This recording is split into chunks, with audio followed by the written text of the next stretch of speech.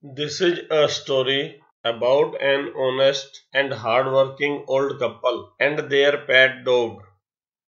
The neighbors are troublesome and the dog dies a sad death. The spirit of the dog gives solace and support to his master in unexpected ways. In the good old days of the daimyos, there lived an old couple whose only pet was a little dog. Having no children, they loved it as though it were a baby. The old dame made it a cushion of blue crepe and at mealtime muko, for that was its name, would sit on it as snug as any cat.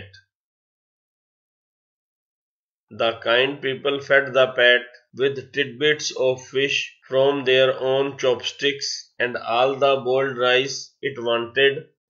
Thus treated the dumb creature loved its protectors like a being with a soul.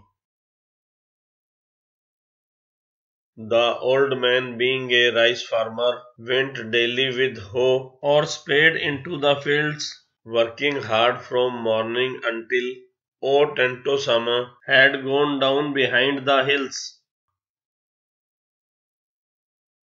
Every day the dog followed him to work, never once harming the white heron that walked in the footsteps of the old man to pick up the worms.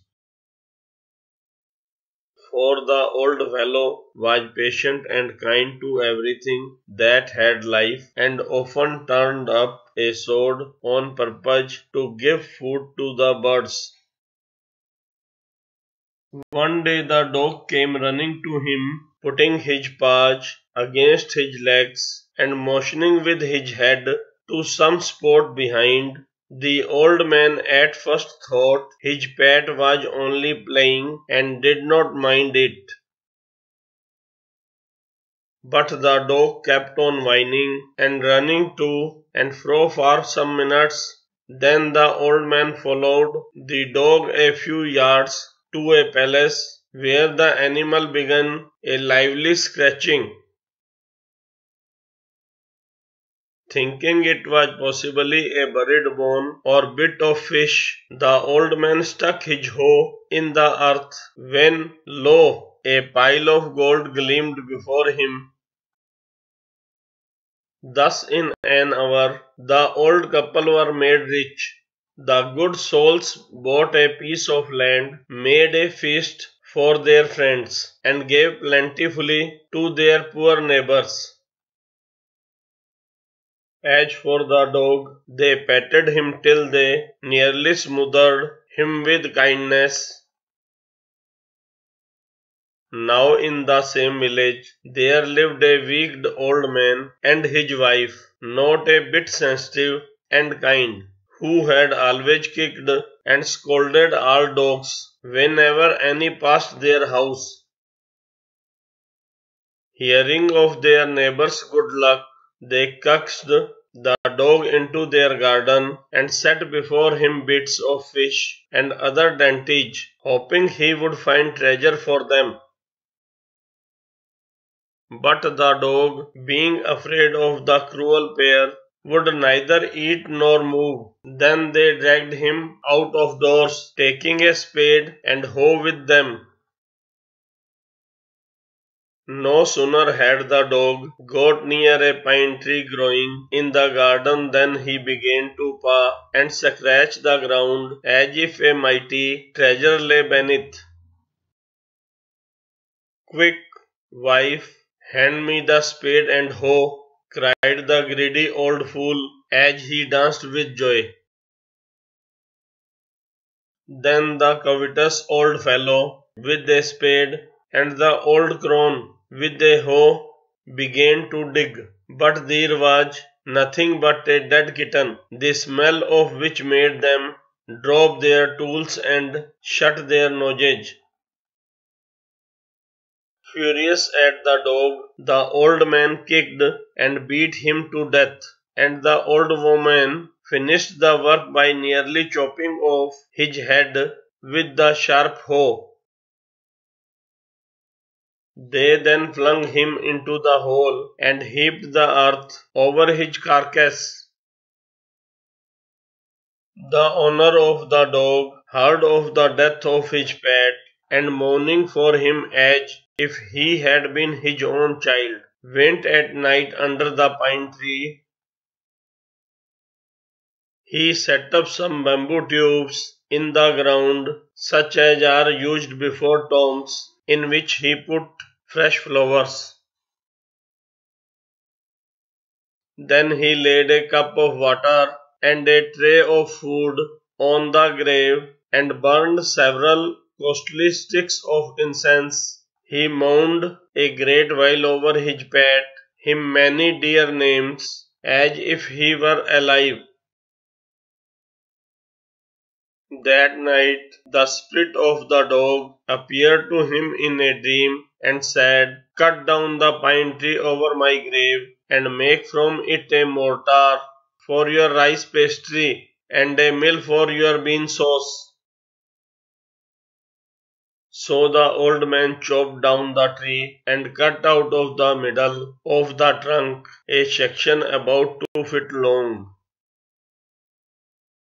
With a great labor, partly by fire, partly by chisel, he scraped out a hollow place as big as a small bowl.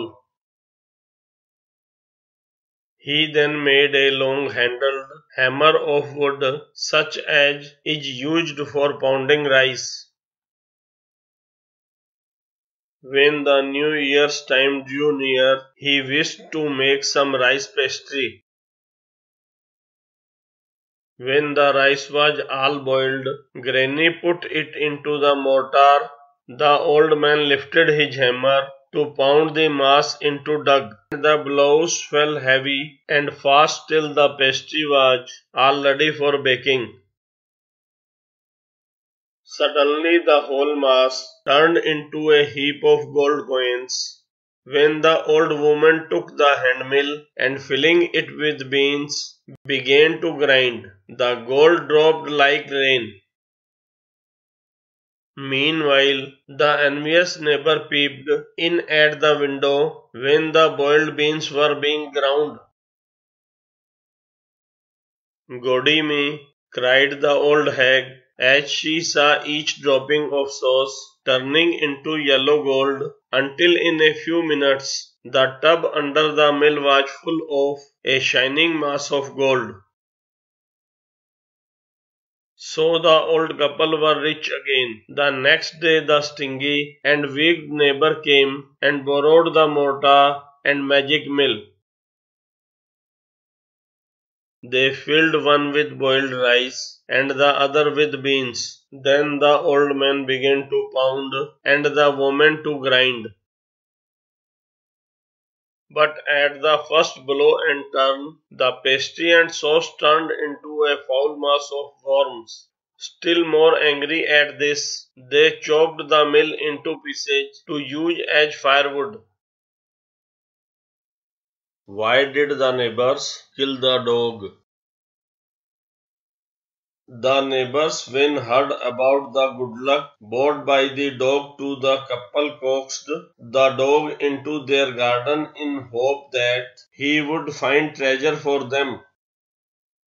They dragged him out of doors, and the dog scratched and pawed the ground under a pine tree. When on digging the ground, they saw that there was nothing but a dead kitten. They became furious at the dog. They beat him to death and then flung him into the hole. Mark the right item. Question.